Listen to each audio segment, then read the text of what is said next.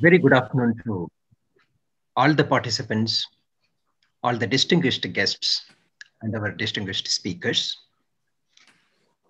We take pride in organizing this national webinar on celebrating democracy. On the occasion of the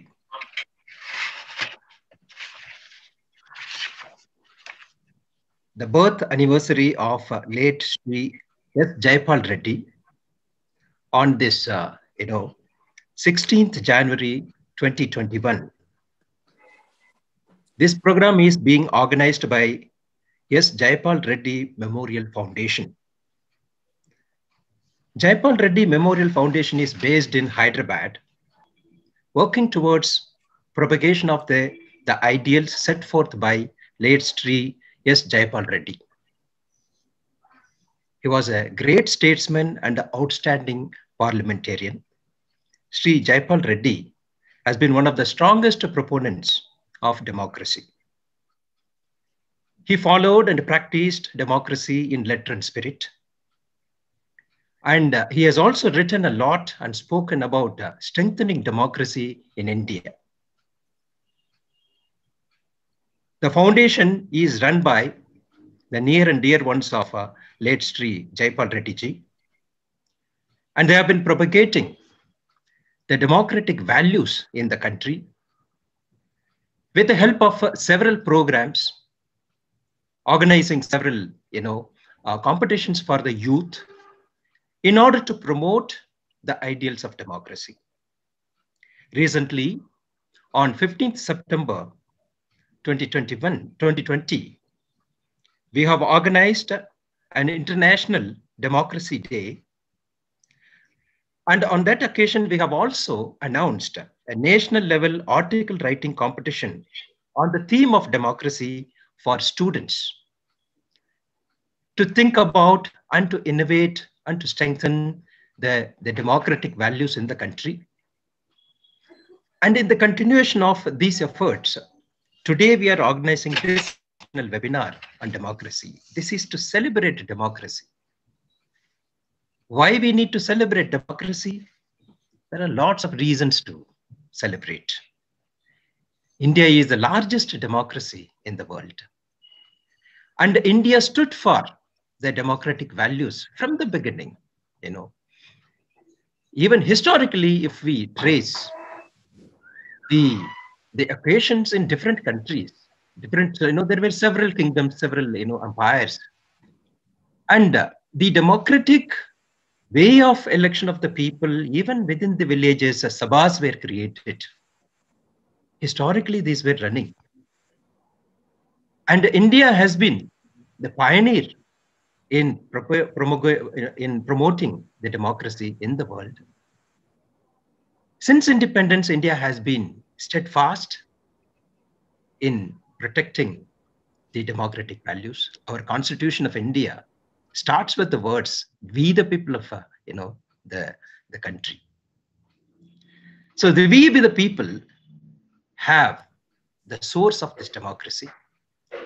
The democracy, in fact, represents the will of the people. Democracy has been practiced in several countries. There has been ups and downs. There has been difficulties in promoting and practicing democracy in the world. In many countries, there are struggles. But this has been identified as one of the best government systems. And India has been an example in this regard. And we are living in different times, and we need to promote democracy in our country too. And we are very fortunate to have two great speakers who have always worked for democracy. Sri Mr. S.Y. Qureshi ji, former Election Commissioner of India, the Chief Election Commissioner of India, who was on the forefront to uphold the democratic values and practiced and implemented how the free and fair elections can ensure democracy. And Sri N. Ravi, chairman of Kasturi and Sons Limited, the publisher of Hindu, who has been always champion of democratic values, and he has written a lot about the constitution and the democracy. I'm very fortunate to have both of you, sir, here. We welcome on behalf of Jaipal Reddy Foundation for this program. And we are also joined by Sri Dilip Reddy, former State Information Commissioner for implementing the Right to Information Act.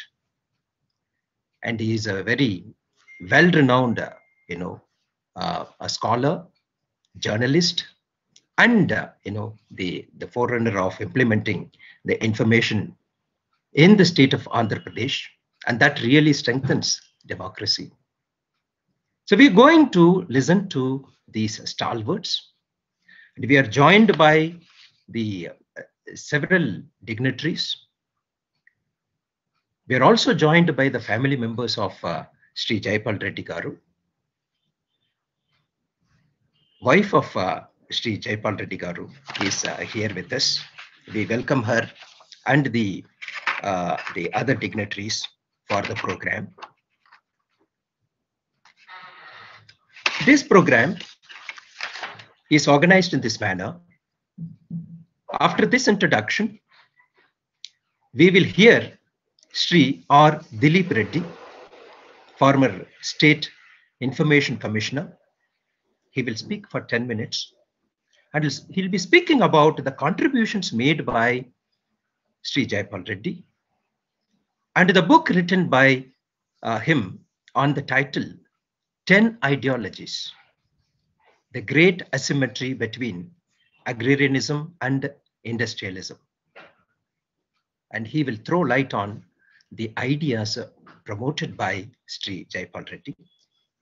This will be followed by our honorable guest, Sri S.Y. Qureshi, former Chief Election Commissioner of India. Then this will be followed by Sri N. Ravi, our honorable guest, the chairman at Kasturi and Sons and the publisher of a Hindu, the reputed national daily of the country. Then we will move on to vote of thanks by Sri S. Anand Reddy of SJaipalReddy Memorial Foundation. So this is the scheme in which we are going to move ahead. I request all the dignitaries to kindly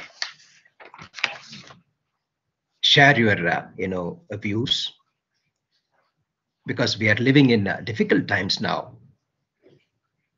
The lockdown due to COVID has really tested all our capacities. The countries are struggling. The economy is struggling. The people are in great difficulties. The countries are now thinking that how we will deliver for the betterment of the people. There are lots of chaos going on in different countries. But fortunately in India, because of the deep roots that we have in democratic values, we are able to move ahead with great confidence. I request our honorable speakers to kindly link it with the difficult times that we are facing, and also to provide some solutions on how we can strengthen and promote democracy in these modern times. Now, with these few words, I request Sri R. Dilip Reddy, former State Information Commissioner, to speak on the contributions of Sri Jaipal Reddy Garu and about the book written by him on 10 ideologies. A small brief introduction I would like to give about Sri R. Dilip Reddy. He has served as a State Information Commissioner of Andhra Pradesh Information Commission for 5 years. And he has toured the state of Andhra Pradesh extensively and also addressed more than 1,300 meetings on right information to explain this law to the people of different strata. As a Commissioner of Right to Information, he has delivered so many judgments on transparency, information service matters, quasi-judicial issues in administration. He was a foremost journalist with E-Nadu. He headed the chief of a political bureau at Hyderabad and Delhi bureau. He is presently executive editor of Sakshi Telugu Daily. He is also serving as principal of a Sakshi School of Journalism. And he is also founding president of Greens Alliance for Conservation of Eastern Ghats, GRACE. He is a renowned environmentalist also. So we welcome you, sir, to share your few words. Over to Sri Dilip Reddy. So, namaste. Thank you, Professor Lakshmanan Pushpakumar ji, and distinguished guests of today's national webinar, S.Y. Qureshi ji and N. Ram ji, and all the participants who are taking part in this webinar. Good evening, one and all. Let me congratulate this SJaipalReddy Memorial Trust for organizing these sorts of programs, deliberations. Previously also they conducted a similar national level seminar, and presently they came with celebrating the democracy. It's definitely celebrating democracy is appropriate on the occasion of a legendary political personality of this country, in the memory of S. Jaipal Reddy Garu on his 79th birth anniversary, because he stood for entire his life for the cause of democracy. He is popularly known in this Telugu space also as a person stands with the political values and politics he desired for the people-centric always. And he was symbolized for the protection of secularism in this country. Fortunately, I had an occasion to do his interview when he moved from alternate political dais to Congress party again, homecoming. Then I posed a question to him and he answered that, you try to understand my coming back to Congress by putting my entire career at stake just for the cause of protecting secularism against pacifistic forces in this country. That was his stand for the secularism, as far as which is the core element of democracy is concerned. That's why I try to connect this concept of celebrating democracy, how linked with the great political personality of S. Jaipal Reddy. That is the very striking point here. In the contemporary politics, especially in this Telugu space, Jaipal Reddy is popularly known for his withstanding with all democratic values and knowledge, filling the knowledge into the political and legislature system. That is one significant point to note. The democracy is really has been explained well by Jaipal Reddy Garu in his book of 10 ideologies, which has been published in English long back, and that again translated into Telugu, and recently a Telugu book also came into the public domain by giving due respect to the concept of democracy, how this democracy is the worldwide accepted finest form of governance so far. And he also explained in his book, by keeping democracy as one of the 10 ideologies, he said that democracy, right from the many civilizations, almost the known human history of 2,500 years, how it step by step evolved despite of many aberrations and many shortcomings, how democracy is in a strong position today to deliver the equality before the law to the all human race, by giving equal opportunities with the inclusive growth perspectives. The practices may be failed to deliver services, but conceptually the democracy is a great thing and has been accepted by many across the globe. And moreover, this very particular kinage of celebrating democracy should happen every minute, should happen in every moment, because the inspiration it gives, the oxygen it gives for the governance in this world, in the various countries, for the survival of human race in this conflicting interest.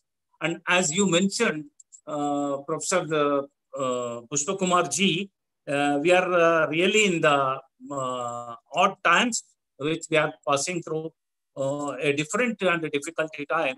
In this particular time, the concept of democracy and not by sitting and pinpointing certain loopholes, but celebrating the democracy is definitely a great causation here to mention, because it consists of many core issues like civil rights, freedom of the people and the liberty of the people, equality before law and equal opportunities for the people, and inclusive growth concepts by the consecutive governments of different nations.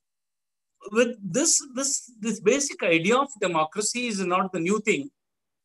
Even if we go back 2,500 years back, whether it is Greece or the Rome or even in Indian context, if we go back to the Buddhist time, Janapas like Vaishali and many, how they shown the basic core principle of democracy by giving the people due respect and recognition and taking their opinion into consideration. While even Indian mythology, like Ramayana and Mahabharata, if we go back to the almost 5,000 years back, in Ramayana, after killing of Ravana, when Rama came back to Ayodhya, Valmiki says that he was inquiring with his team of ministers that is Bharata following the words and the advices given by your council of ministers in toto, or is seeking the public opinion to fine-tune such suggestions given by the council of ministers. So what more good governance and the great democratic practice we can expect than that of inculcating idea of taking the people opinion while molding the programs. That is the great example we can quote by going back to the Indian mythological background. And recently our Prime Minister Modi mentioned what Utirameru, a small village in Tamil Nadu, which is 90 kilometers away from Chennai, which has been visited by former Prime Minister Rajiv Gandhi. That village, way back 1100 years, 920, there was inscriptions on the walls of the Mantapa that how village administration was taking place in those days of 1920, you imagine. In that, how the selection of candidates and voting power and the disqualification of the elected representatives if they become the wrongdoers, and taking the people opinion and village sabha's decision for the betterment of the village. Such all many aspects which are the fundamentals of democracy has been given in that particular village. It shows how great this concept of democracy has been defined right from the beginning. Jaipal Reddy exclusively in his book, while giving some notes in his, rather than the main theme of 10 ideologies, in his preface writing, in his introduction, what compelled him to come out with that great book of 10 ideologies. The political scenario prevailing in the country today, under the contrast situations prevailing, and the political thought process taking place, and priorities how changed, and how these all factors prompted him to go with that book. That book has been beautifully emphasized the perspectives all along the time, all across the world. That is one thing. And I would like to say, before the distinguished eminent speakers will show some fine path for us in this conflict situation, I would like to bring to the notice of the August gathering that all these days we respected the democracy with a people-centric, as great definition has been given by none other than Abraham Lincoln, by saying that for the people, of the people, by the people. Over a period of time, due to various factors and reasons, that definition has been uprooted, like not OF, it became OFF, of the people. Not FOR, but it became FAR, for the people, and not by BUY the people at the time of election and do what comes to your mind for the rest of 5 years. In this context, not the people alone, as far as these new world order and the globalization for last 30 years after 90s, in this context, we must take not the people alone, even the resources, which are the very much component of this planet Earth, which is totally different from other planets in this solar system. We must give due respect to all these resources. By keeping that in mind, we must look at environmental perspective also, which is one of the concept given by the Jaipal Reddy Garu in his 10 ideologies, that what this environmentalism also. In that context particularly, I would like to share with this, the earth systemic administration and governance also need at the hour. Otherwise, for example, United Nations, by keeping all the member nations in mind, they gave certain targets for the sustainable development goals. In order to achieve those goals, not the people alone, we must protect our natural resources for this generation by the next generation. One amongst the 17 goals of the 16 is peace, judiciary, and strengthening of the institutions.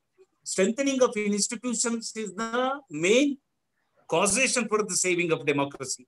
So, by keeping that in mind, before concluding, I would like to quote particularly what Jaipal Reddy Garu in his book of 10 ideologies, he quoted that despite of all these shortcomings, he says, I quote, despite repeated and continual setbacks in various parts of the world, democracy continues to have an undiminished appeal for people.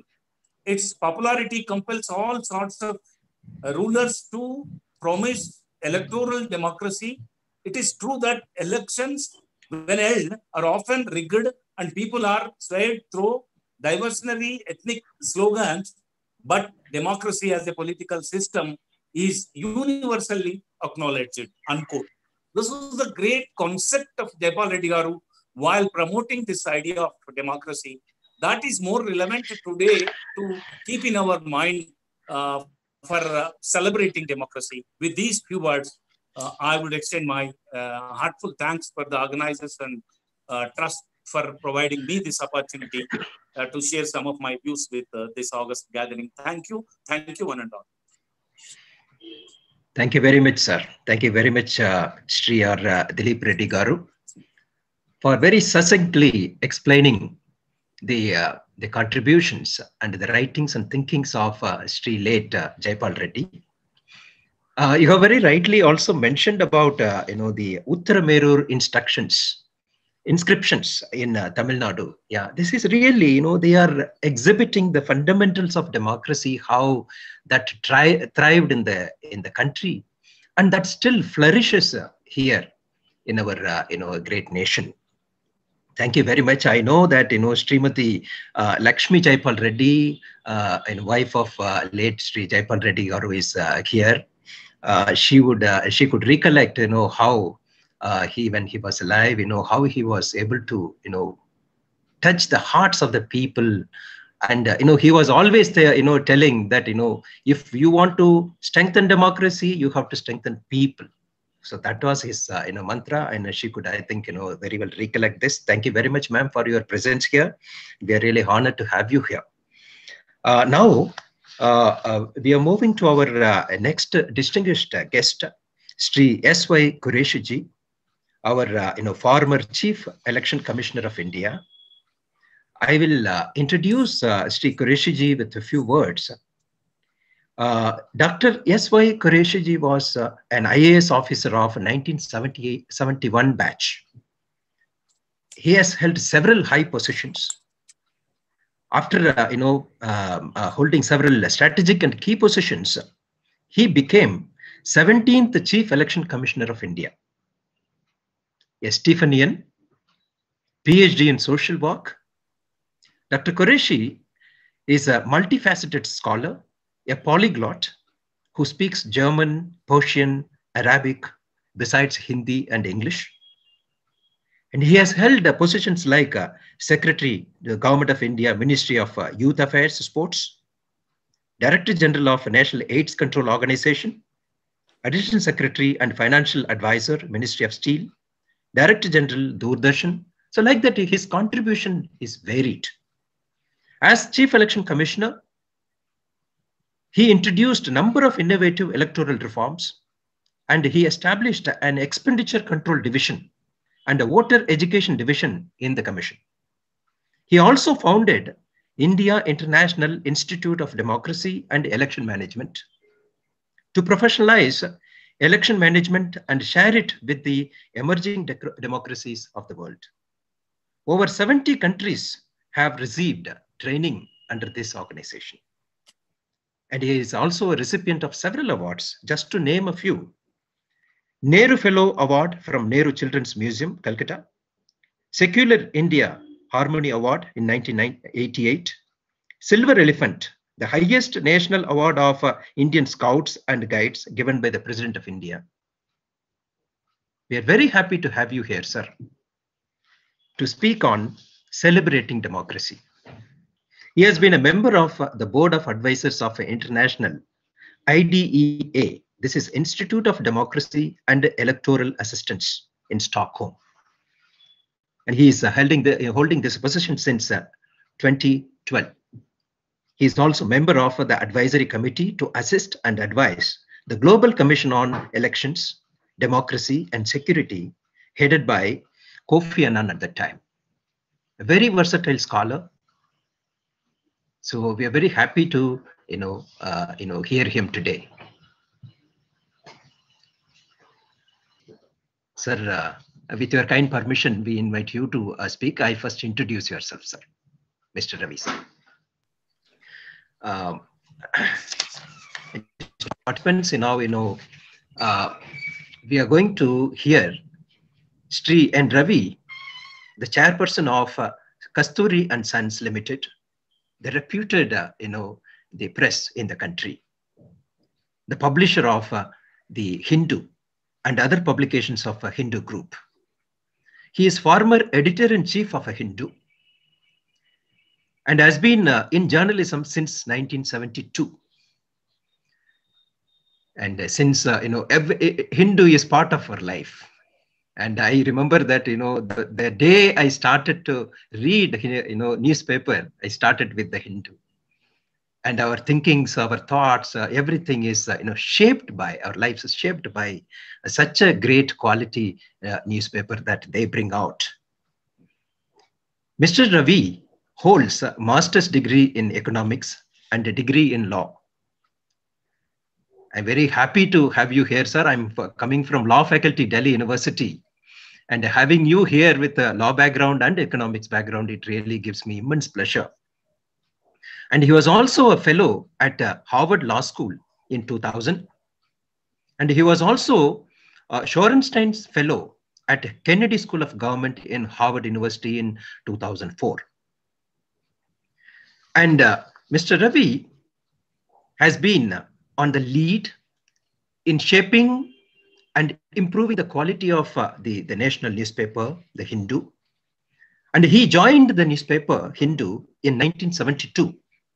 He served as a reporter, lead writer, Washington correspondent, deputy editor, associate editor, all kinds of positions.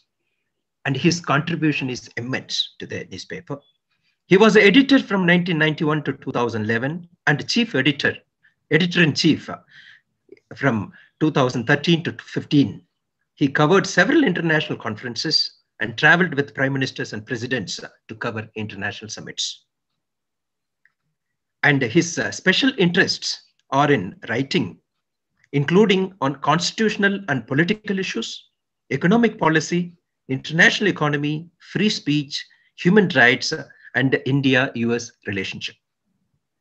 He is the recipient of several professional awards, including G.K. Reddy Memorial Award, Bread Role Model Award, and was awarded an honorary doctorate by Sri Venkateswara University, Tirupati. We are very fortunate to have you here amidst us, sir. We request you to kindly share your views on celebrating democracy today. Thank you. Good evening, and thank you, Dr. Pushpakumar. Yes. I'm indeed honored to be speaking in this memorial event to celebrate the contribution of one of India's outstanding political leaders and parliamentarians, Shri Jaipal Reddy, and that too in the company of Shri Qureshi, who is the custodian of democratic values in India, both in and out of office, Shri Dilip Reddy, Dr. Pushpakumar, Mrs. Jaipal Reddy, family, friends, and admirers of Shri Jaipal Reddy. In fact, talking of Mrs. Jaipal Reddy, I cannot resist reading out this dedication in the book to her by Shri Jaipal Reddy. And I quote, "To my wife Lakshmi, who has contributed to my career through her drudgery for over half a century without laying claim to my time or fame." Actually, this is typical Jaipal Reddy. A sentiment, unusual sentiment expressed with great love and sensitivity. I had met Shri Jaipal Reddy on a few occasions and, true to his reputation, found him to be deeply reflective and sensitive with a ready wit and extreme courtesy.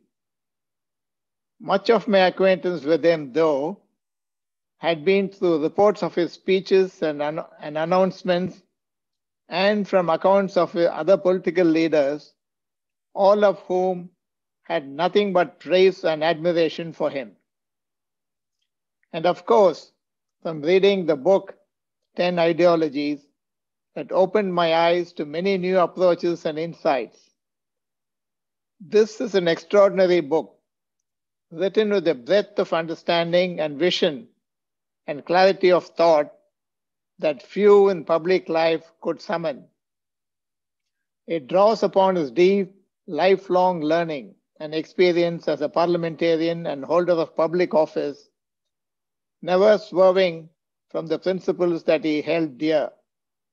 Among the qualities that stand out in his long public life are absolute integrity that came out most dramatically in his handling of the petroleum ministry, which he gave up rather than compromise with his values, his uncompromising love for liberty and democratic values and opposition to arbitrary power, his passion for philosophical and political ideas and concepts, his advocacy of modern education, and of course, as Mr.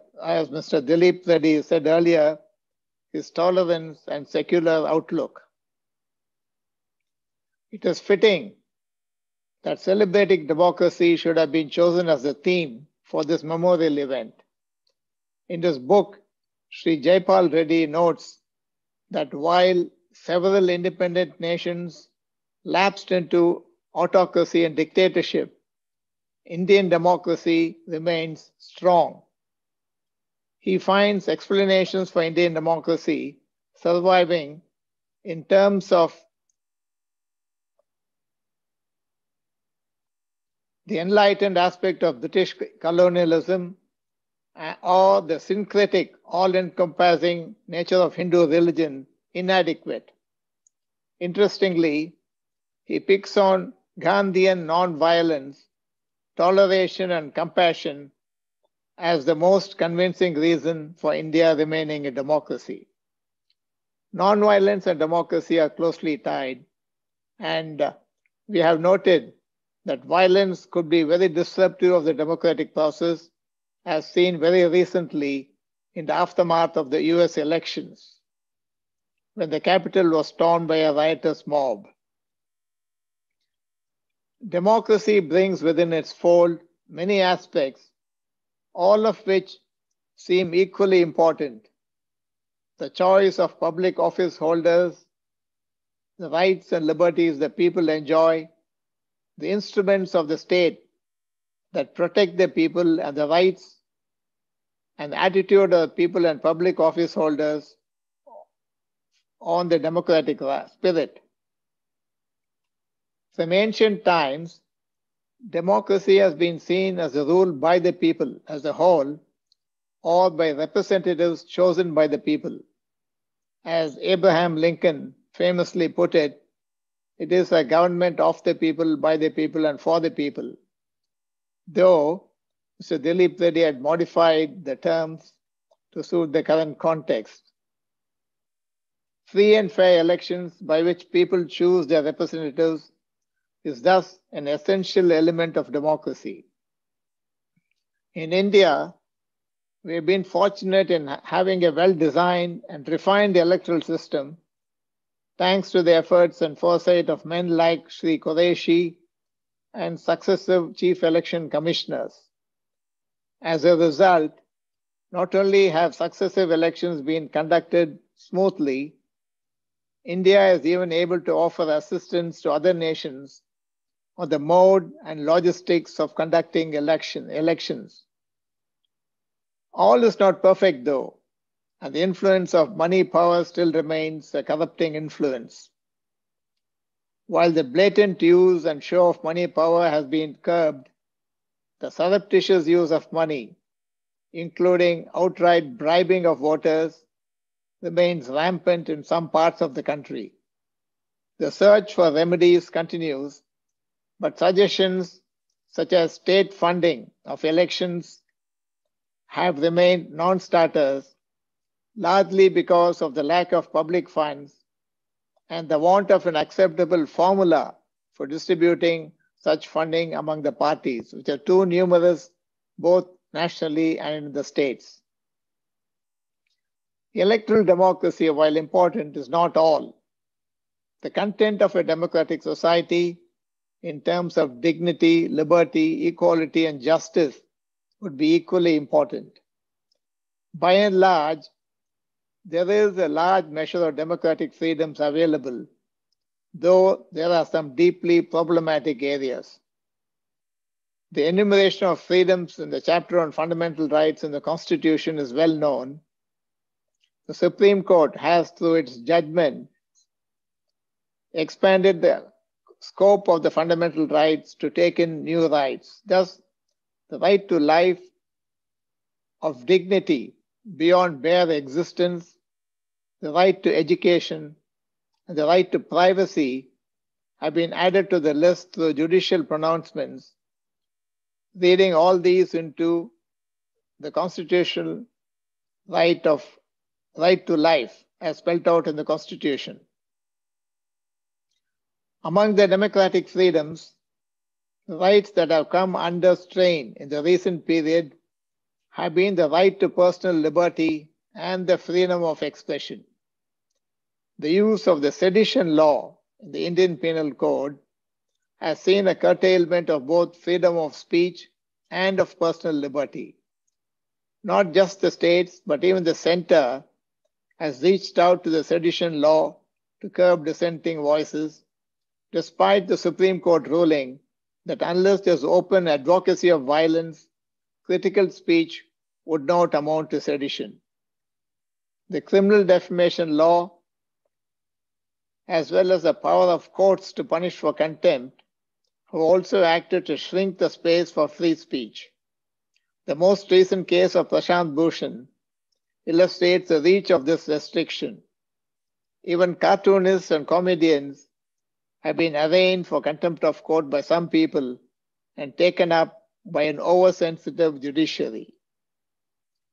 The courts have been the guardians of people's rights from the encroachment of people's rights from the executive and legislative overreach.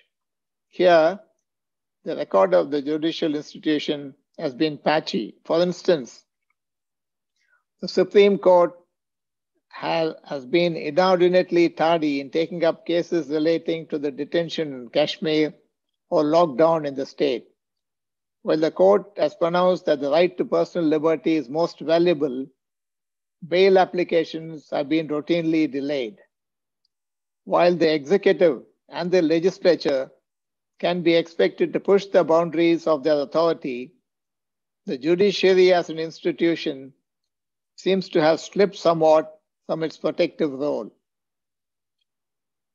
Coming finally to that difficult to define democratic spirit, it is clear that laws and institutions are only as good as the people who work them. And for the proper working of the democratic system, a spirit of mutual respect, toleration, and playing by the rules of the game, both written and unwritten, would be necessary. Instances such as the Citizenship Amendment Act and the sudden proliferation of anti-love jihad laws has strained the secular and tolerant democratic spirit. Here, I could do no better than quote Sri Jaipal Reddy, and I quote, "A majoritarian hubris or minoritarian nemesis can spell danger even now to Indian democracy, as either could jeopardize the consensus of Gandhian nationalism." I would not want to exaggerate.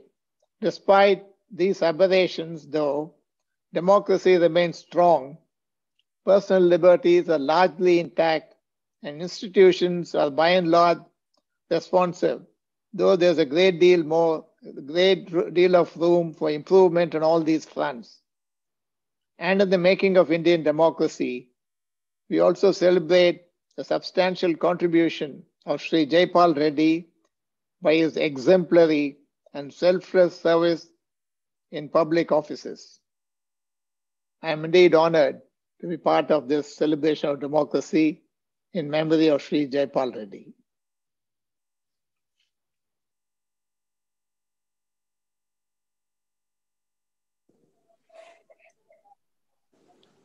I'm sorry, yeah.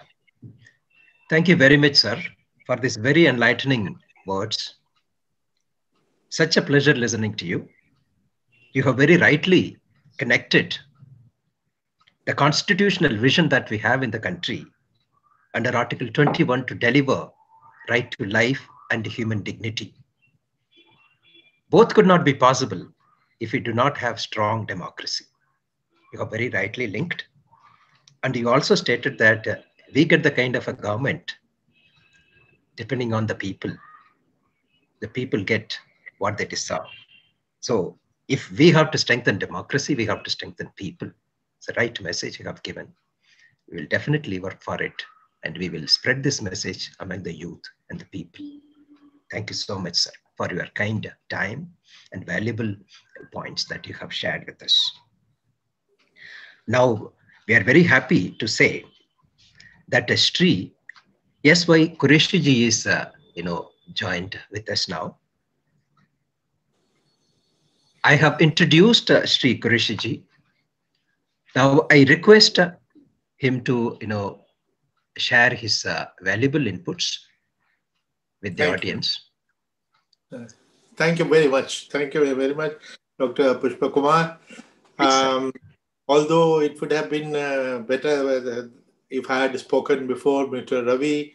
He is so scholarly. I feel very humbled and small after speaking after him. But let me share my personal experiences. First of all, my congratulations to Jaipal Reddy Trust for keeping his memory alive. Besides celebrating democracy, we are also celebrating his glorious life. He was a great parliamentarian. He was a great human being. Although I never worked under him, he could have been my minister in some ministry or the other. But somehow, I don't know how and where we met, and he became very affectionate to me, and I became very fond of him. And that relationship continued till he lived. And I'm glad that his family has kept me as a member of your family, even after his departure. Now, we are celebrating the democracy, and this is the right time, because a week later is 25th of January, which is designated now as National Voters' Day. Very few people knew that the Election Commission of India was born a day before India was born as a republic. And so we thought in 2010 that we will celebrate the Foundation Day of Election Commission on every 25th of January. We had organized, we were celebrating the Diamond Jubilee of India's Election Commission in 2010. And where about 35 countries of the world, the chief election commissioners of 35 countries had come. And we shared our experiences and the kind of respect they have for India and India's electoral system made us really proud. And they demanded that India should keep this leadership, and every year we should organize this meeting. So we organized the valedictory function again in 2011, where again about 30-35 people came. Some of them were common, some were different, and they suggested that we should make it an annual feature. I mentioned it to Dr. Manmohan Singh, the Prime Minister, but they dismissed it in just one sentence. He says, familiarity breeds contempt. I mean, having too many of these will probably not be a good idea. So we dropped the idea of that global annual conference, and yet we organized an international conference on this occasion where 10-15 countries, particularly of SAARC region, our neighborhood, and others, they come, which keeps our contact alive with them. Now, 25th of January, 26th of January, we found our constitution was promulgated, came into force. We introduced the universal adult franchise from day one. Now, we might take it for granted, but the fact that USA took 144 years to give equal voting rights to women, and here was a poor country with 84% illiteracy, driven by the social divisions, suffering the pangs of partition, having 565 princely states. And when we adopted democracy, the Western world was aghast. They thought we have gone mad. How will they run democracy? These guys with so much of illiteracy, so much of poverty. But we proved the prophets of doom wrong, because our very first election was a great success. That was the biggest election in world history and was a great election. And in that context, it is worthwhile to remember Mr. Sukumar Sen. He was an ICS officer. At that point, we had not conducted any election. We had no machinery, no experience. Yet he put together this entire team and conducted a fantastic election. Now, these days, we are very upset when we hold elections in 6, 7, and 9 phases. Do you know in how many phases he conducted his election, the first election? 68 phases. But that was fine, because he used the same machinery which he developed small level. He took them from one place to the other. And finally, what he produced was historic. And my estimate is that even today, 80 to 85% of the elections that we conduct today is his legacy, what he did. Of course, there have been improvements later on, which is very natural. Now, India I have heard many times that India is one of the largest democracies, and I also used to say the same thing. Till it occurred to me to see exactly how large are we. Then we found that we are larger than every continent. We have a bigger election than all 50 countries of Europe put together, all 54 countries of Africa put together, or 43 countries of North and South America put together, or the entire Commonwealth, 52 countries put together. We are larger. In fact, each one of them is about 50 to 60% of us. We are 90 countries rolled into one. And we not only in terms of numbers, of voters, but complexities of 90 countries rolled into one. Every problem in these 90 countries or anywhere in the world, we have it plenty. Tribal, communal, social tensions, geographical problem, everything, you name it, and India has it plenty. And despite that, we have been conducting very, very credible elections. Transition of power from one party to the other has always been very smooth. We have seen losing prime minister or a losing chief minister offering his chair to the winner with folded hands, with no bickering.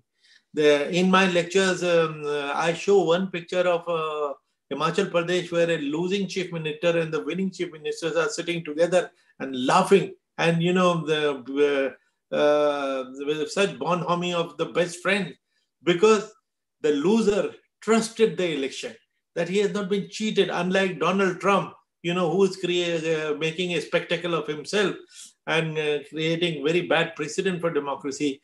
Here in India, the poor country, the backward country, is a model for people to learn from. Now, in this great work that the Election Commission does, the role of the constitution framers has been phenomenal. They visualize an institution which will be fiercely independent and totally neutral. And just through 6 articles of the Constitution, they created the most powerful election commission in the world. Yet, having said all that, we also call our democracy a festival of democracy. But some people started criticizing us, when Mr. T. N. Session onward, we started enforcing the model code of conduct with a heavy hand. And when, restrictions were put on the election rallies, where 1,000 cars used to go, they were restricted to 10, where flags on your houses and your offices, they were banned, because sometimes the opposition will come and forcibly put a flag on you and there will be fights. So we thought it is best to do away with this altogether. So we were accused of killing the festival of democracy. Now, festival of democracy is not the noise and chaos that it makes. Festival is when people turn out and vote. And that is when we set up the election voter education division.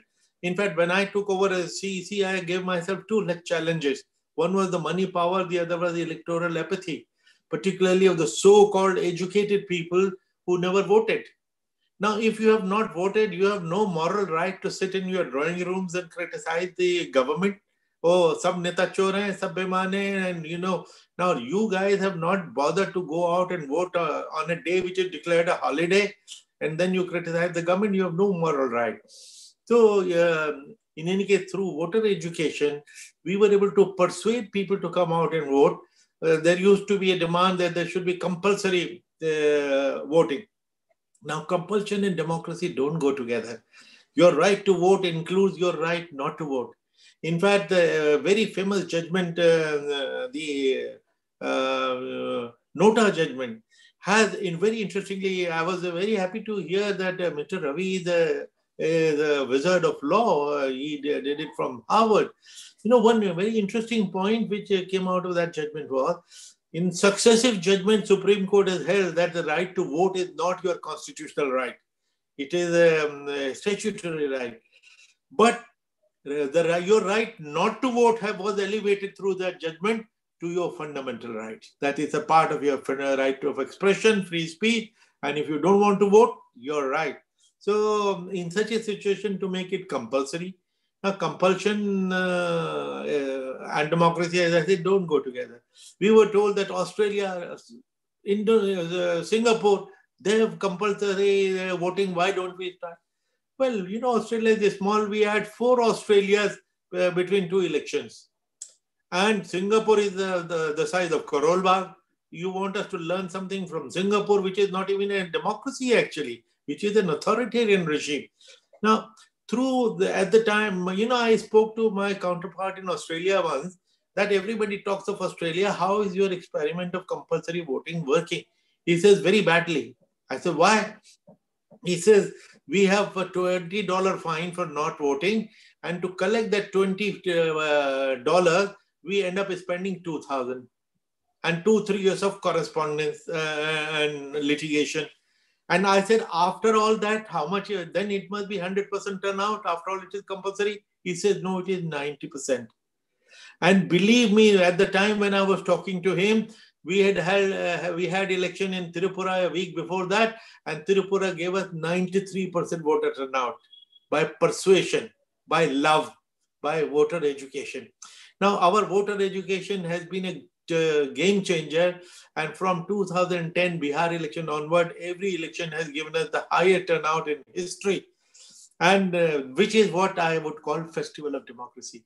In fact, there was one journalist lady who wrote a piece in Hindustan Times questioning and saying the same thing, that festival of democracy has been replaced by the silence of the graveyard. I wrote a counter article in the same paper 3 days later. I said, madam, you please give me your address and I will send the festival to your house. Then don't complain. And what will the festival do? They will come and paint your house with their slogans. They will paste their posters, and there will be 24/7 loudspeakers blaring outside your house. If that is the festival you're missing, I'll send it to you. So to tell you. Now, the people have demonstrated that festival is participation, and every successive election has given us the highest turnout in history. We introduced National Voters' Day, simple, and it was born in a civil society meeting in Bhubaneswar. When somebody from the audience raised his hand and he said 18 years is an age which we should celebrate. I said, that's a very good statement. Let us think of a celebration. And within a week, we developed this National Voters' Day, which is, by the way, coming next week, 25th of January, where we said we will identify the people who will become eligible on the 1st of January from October onwards, beforehand, so that as soon as the calendar changes, by the 5th of January, we will have our electoral rolls ready to be notified. And on 25th January, we organized 800,000, 8 lakh functions at the booth level to give these new voters their vote.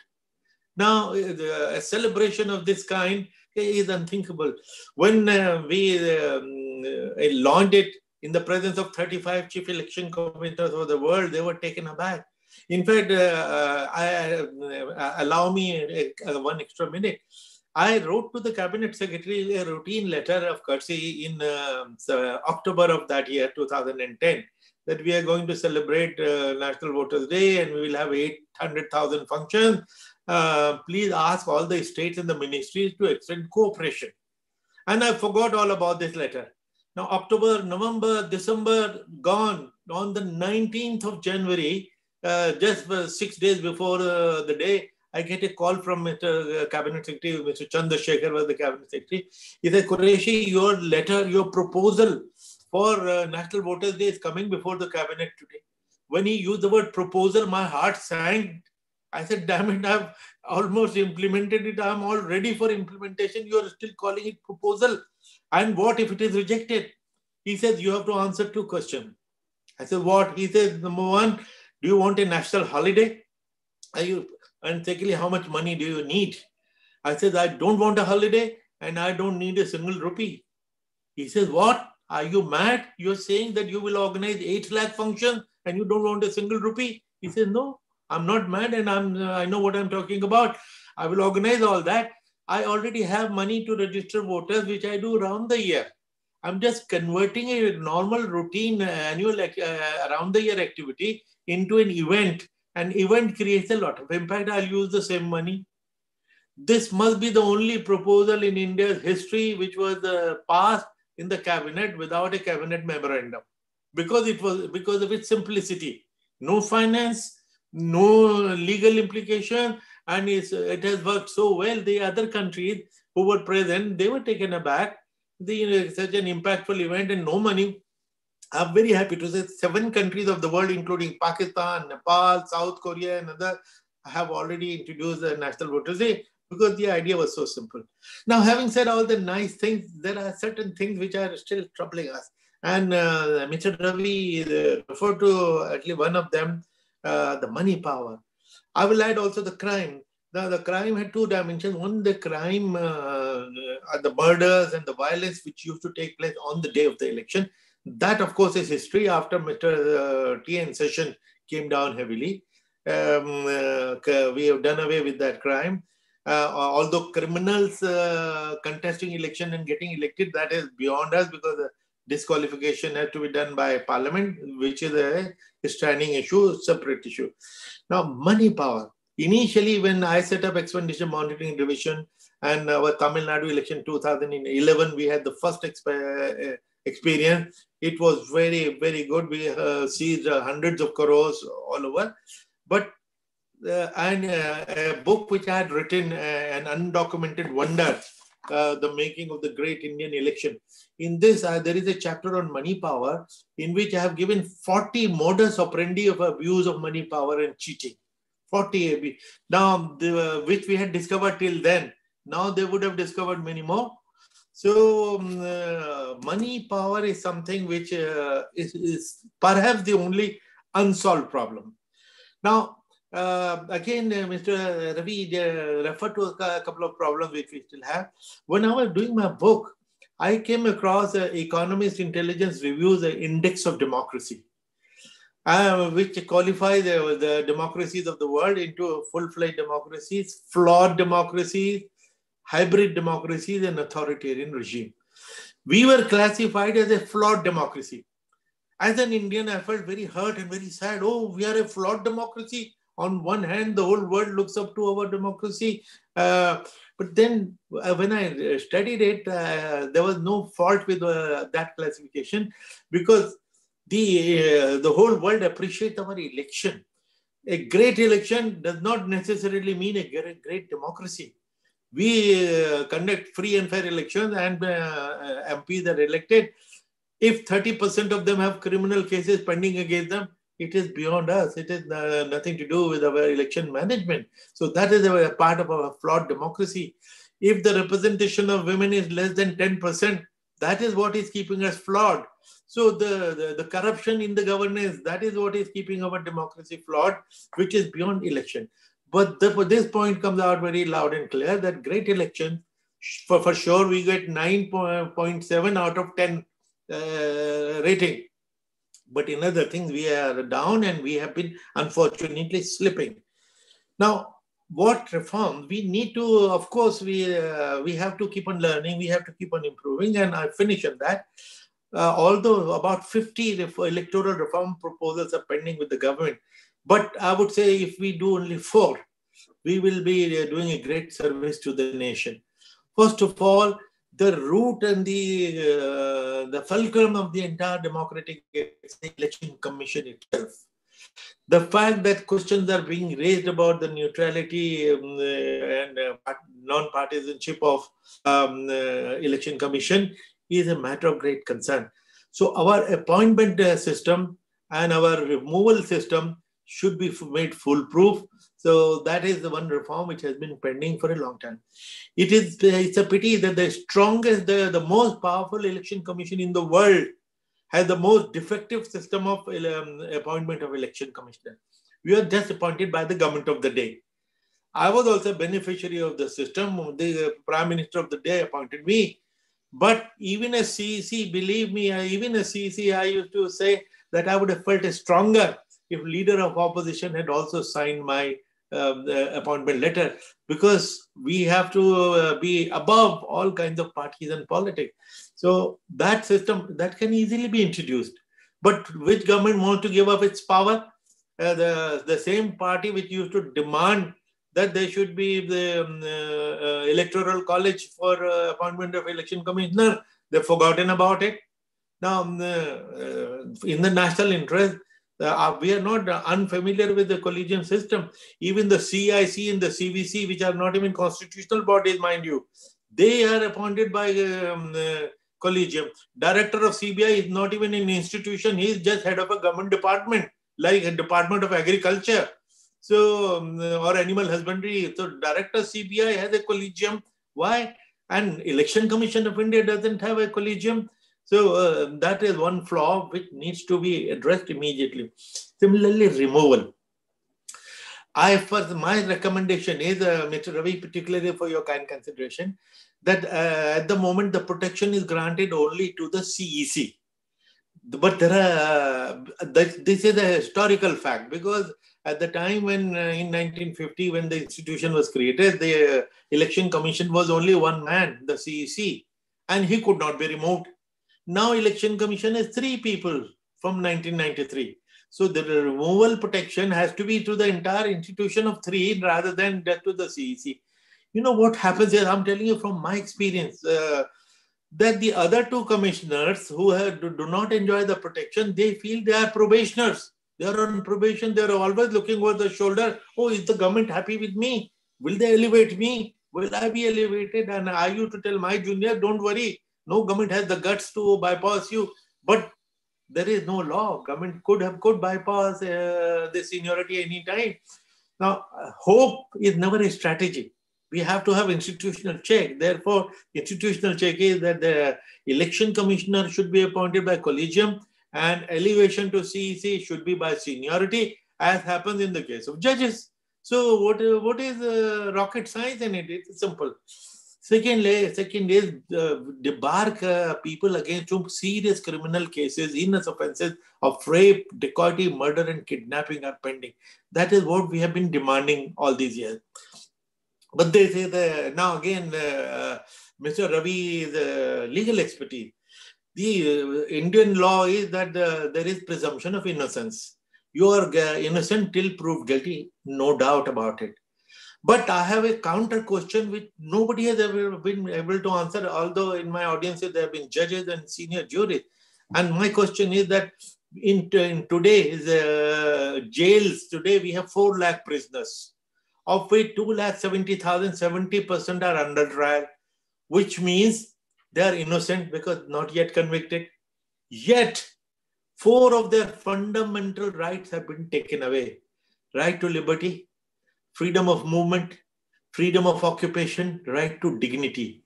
Now, and right to vote, now, which is not a fundamental right, but right to dignity. Now, 4 fundamental rights of innocent people have been taken away within the ambit of law. Now, right to contest is not even a fundamental right. What if it is suspended? So therefore, what presumption of innocence are they talking about when we have no answer to this situation? So barring criminals from contesting is important. Do you know the number has gone up in the last 4 elections?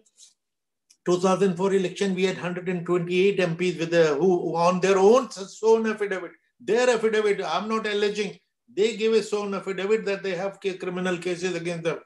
It went up to 162 in the next election, then 182, and now in the last election, 233. More than 40% of criminal cases. And what do you expect? Internationally, when I'm asked this question, I feel embarrassed and I don't have the answer. Third issue is money power, where state funding of election was mentioned. It has been mentioned many, many times, but I have written several articles on this saying that state funding of elections perhaps will not be the answer. It will be impossible to manage, but state funding of political parties based on actual election should be attempted, and because your voting figures cannot be manipulated. If you've got 100 votes, you've got 100 votes. I have calculated that if 100 rupees are given to every candidate or the party, then it will, last general election, 60 crore votes were cast. At 100 rupees, 6,000 crores. So I'm happy that 6,000 crores are given to candidates and political parties based on the performance, which cannot be manipulated. Now, whether 600,000 crores will be enough? Yes, it will be enough. How do I say that? Because all the parties together, their 5-year collection of fund through legal and illegal means and arm twisting is only 5,000 crores. If 5,000 crores is all that they're collecting, and we are giving them 6,000 crores by dignity, by check, and then banning all private donation, no corporate donation. And since the state is funding, then CAG audit. They don't want CAG audit. They want their own party cadres to be auditing their account and whitewashing. And finally, internal democracy. We should insist on that because that is one reason why state funding has been deferred, because Indrajit Gupta committee in 1999 had said that state funding should be attempted provided there is internal democracy. That provided has never happened. Therefore, state funding has not been attempted. But internal democracy, we should come down heavily on that. The party which does not conduct election, they should have heavy fines, which should be increased by the week. I think if at least these 4 reforms are attempted, we will have every reason to be proud of. Now, particularly after the US election fiascos, India's democracy is under a limelight. The whole world is looking at our democracy, and we should improve it further so that for the larger democracy become the greatest democracy on earth. Thank you very much. Thank you very much, sir.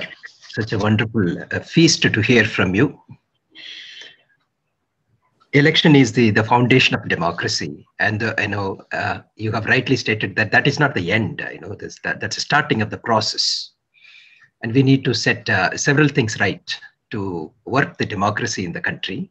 You have very candidly explained, with the help of your experience and the great initiatives that you have taken in the process of strengthening the election process, and that will ultimately help the democratic system in the country. And you have also very rightly, with the 4 examples of reforms, you have explained how we need to relook at the electoral system here in the country. Thank you very much, sir. Very grateful to you for sharing this very important views. And I really honestly believe that if we are able to implement these solutions that you have given, we will really see the festival of democracy, as you have pointed out. Already you have made it possible, and still we can have many more successes in the democracy. And it's I'm very happy to say that the people have great expectations and a great faith in the Election Commission, and it is only because of people like you. Thank you. Thanks a lot for such a wonderful talk.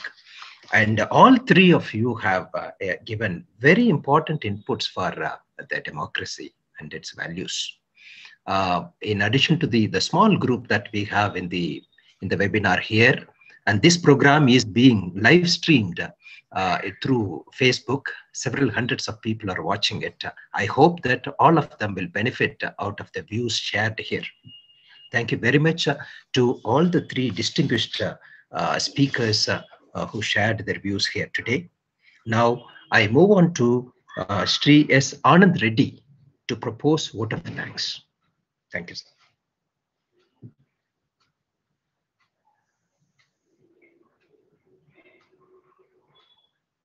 Mr. Anand Reddy, the floor is yours. Sorry, I did not realize that I was muted. Okay, please. Qureshi ji, Ravi ji, Dilip Reddy garu, Pushpa Kumar ji, and distinguished guests. It's an honor for me to share the platform with such eminent persons on behalf of SJaipalReddy Memorial Foundation. SJaipalReddy Memorial Foundation has been set up with the express purpose of promoting values and ideals during his life. On behalf of the foundation, I thank Sri Qureshi ji, Sri Ravi ji, Dilip Reddy garu, and Pushpa Kumar ji for taking time off their busy schedule to speak about celebrating democracy on the occasion of my father's 79th birthday, and the distinguished audience for showing such keen interest in the topic. Dilip Reddy garu has enlightened us about something which I have learned. It's a new thing I learned today, is that even in ancient times, democratic processes were used in the form of gathering public opinion to deliver good governance. It's a point that I will remember, Dilip Reddy garu.